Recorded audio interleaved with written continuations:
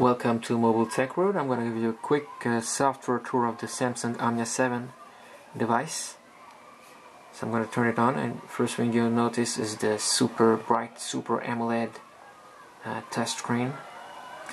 If you've already seen Windows Phone 7, frankly there's nothing really new here. The only thing I can show you is the super AMOLED display, and just show you how all the colors look like. The viewing angles are really insane, especially compared to LCD screens. Everything is super smooth. You've already seen videos of this device. I've posted a couple of videos already on YouTube, and so this is how it looks like. It's really smooth, 60 frames per second. Everything is really snappy. Blacks are perfect, but there's a little bit of issues when it comes to color gradients. I've already posted a video about this. I'm just going to show you how the Samsung section looks like on the marketplace, if it loads up, because I don't have a super fast connection right now. Here we go. There's nothing really amazing right here, only 4 applications. And frankly, compared to LG or HTC's section, it's really poor. I mean, there's nothing really earth-shattering right here. I'm gonna give you a little demo. This is how videos look like. Once again, super screen, super viewing angles. It's really a pleasure to use. Everything snappy. The main difference between this one and this one is the screen and the camera. There's nothing else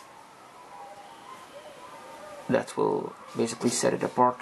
I've already posted a video of both devices to show you how the performance looks like between the two. So I'm just going to show you. I'm going to hit the same account right here. Oh, sorry. Here we go.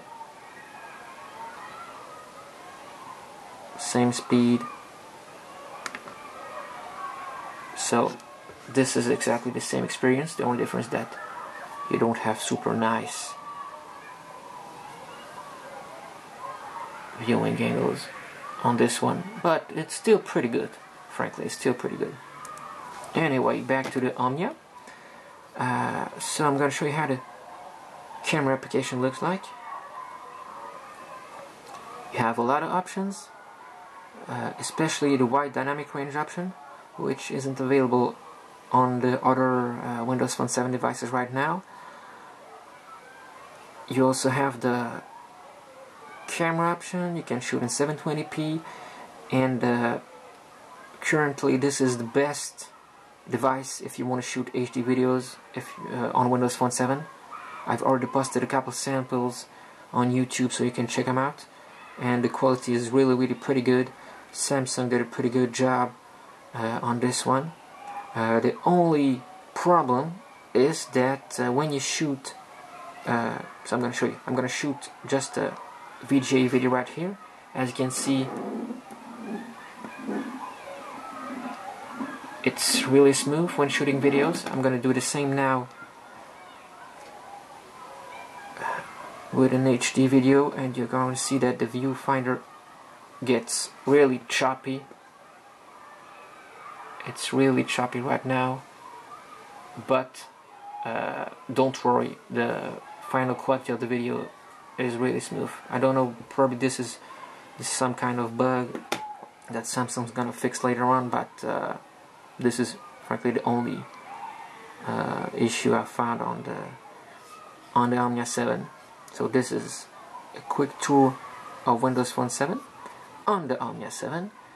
You can check out all the other videos on the Mobile Tech World TV YouTube channel, and follow me on mobiletechworld.com. Thanks for watching.